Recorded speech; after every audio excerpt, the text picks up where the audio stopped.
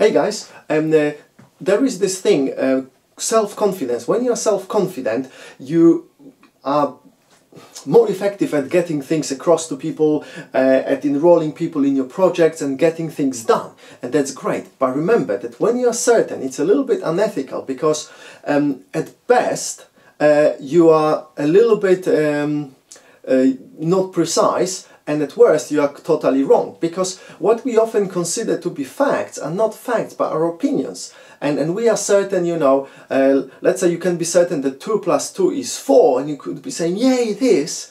But when you are in that space and you really stick to that, you actually lose the opportunity to examine other possibilities. And there is a mathematical formula that proves that 2 + 2 is not 4, it's something else. And obviously it's very complicated, and you might say that it's all BS, but nevertheless, you could be wrong with that. So whatever you think you are absolutely certain right, you could be actually wrong. So don't be certain at all cost.